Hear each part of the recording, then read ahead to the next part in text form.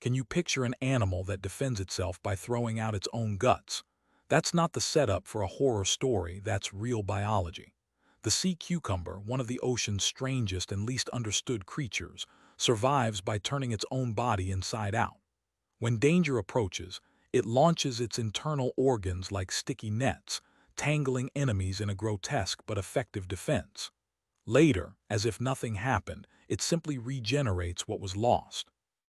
Imagine if a human could survive by spitting out their intestines and then calmly grow them back a few weeks later. Absurd, revolting, but astonishingly brilliant. Sea cucumbers belong to a group of animals called echinoderms, relatives of sea stars and sea urchins. Yet unlike their spiny cousins, they look like soft, sluggish sausages stretched across the seafloor. At first glance, they seem dull, almost lifeless, but appearances deceive. Hidden within their strange bodies are adaptations so radical that they challenge our very notions of what life can be. The Greek philosopher Heraclitus once said, "Nature loves to hide." The sea cucumber is proof. Its genius lies beneath the grotesque disguise of a shapeless tube. These creatures are ancient survivors. Fossils show sea cucumbers existed more than 400 million years ago, long before mammals or even dinosaurs. They endured mass extinctions, changing oceans, shifting continents, and still persist today in vast numbers across the seabeds of every ocean. In a way, they are the quiet custodians of the deep. They don't roar, they don't bite, they don't chase prey. Instead, they filter the sand itself, eating detritus and tiny particles, recycling nutrients, and keeping the marine ecosystem balanced. Without them, many coral reefs and coastal systems would collapse. They are the earthworms of the sea, invisible, uncelebrated, but essential. And yet their defense strategy remains the most shocking. When a predator, such as a fish or crab, dares to attack, the sea cucumber contracts violently and ejects cuvarian tubules, long, white, sticky filaments that burst out of its rear end like grotesque ribbons. These threads entangle and immobilize the attacker, buying the cucumber time to crawl away. If that's not strange enough, some species also expel their entire digestive system. Yes, they literally puke out their guts. Imagine a burglar breaking into your house and your response is to throw your liver and stomach at him. The predator is disgusted or distracted, and meanwhile, you slink away. Weeks later, your body grows a new digestive tract, good as new. This is not resilience, this is over-the-top biological sorcery. This raises a fascinating philosophical thought. Friedrich Nietzsche once wrote, "That which does not kill us makes us stronger." The sea cucumber takes this literally. What nearly kills it, the violent loss of organs, only proves its strength because it can replace what was lost. It embodies a radical resilience, a biological defiance against fragility. While humans obsess over avoiding damage, the sea cucumber accepts destruction as part of survival. Maybe there's a strange lesson here. Sometimes survival is not about keeping everything intact, but about being able to rebuild after the worst happens. Their body structure itself is alien. Sea cucumbers don't have a brain in the way we think of it. Instead, they rely on a nerve ring around their mouth and nerve cords running down their body. They operate in a decentralized way, almost like a living network rather than a central command system. In the age of distributed technology and blockchain, it's funny to realize that sea cucumbers mastered decentralization hundreds of millions of years ago. They are, in a way, living analogs to systems that resist collapse by avoiding a single point of failure. You can't kill their brain because they don't have one. Their skin contains microscopic structures called ossicles, giving them toughness, but also the ability to shift between firmness and softness. In some moments they can stiffen like rubber, in others they melt into jelly to squeeze into crevices. Samurai strategist Miyamoto Musashi said, "Be like water."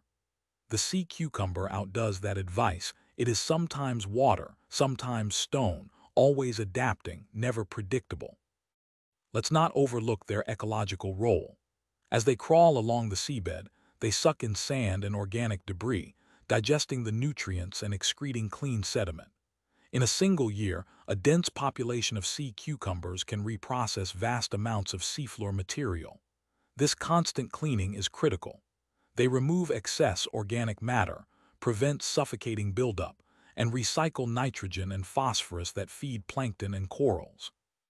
Without their slow, tireless labor, coastal ecosystems would drown in their own waste. In many cultures, people ignore the sea cucumber or see it as a bizarre delicacy. But in truth, they are environmental janitors without whom oceans would falter. Even their reproduction has eccentric twists. During certain times of year, thousands of sea cucumbers gather and release clouds of sperm and eggs into the water, a chaotic symphony of life. The sight is surreal, lifeless sausages suddenly rising upward, lifting their bodies and ejecting streams of gametes into the currents.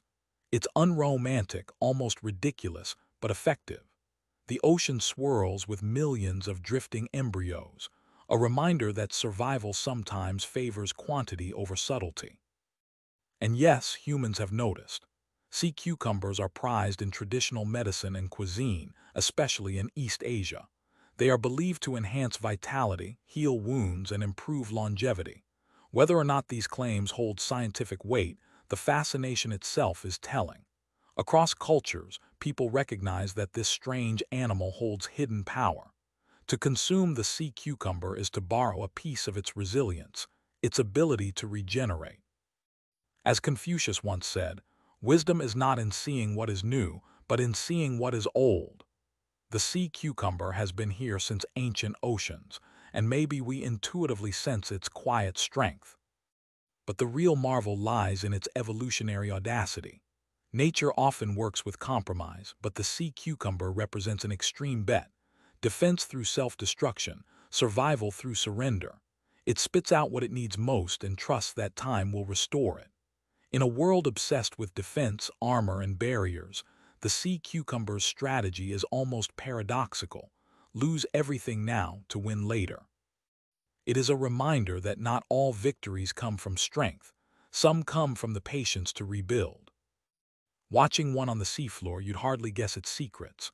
A dull tube creeping slowly, mouth opening and closing to sift the sand.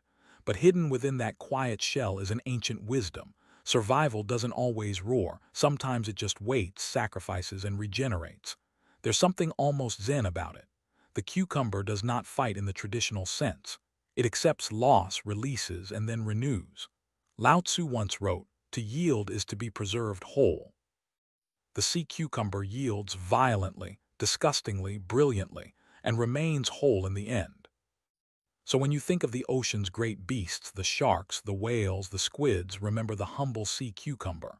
It will never win beauty contests, never star in blockbusters, never thrill with speed or power. But it will survive, as it has for millions of years, by rewriting the rules of defense and resilience. Its strategy is grotesque, yes, but deeply effective. And maybe that's the ultimate lesson of nature.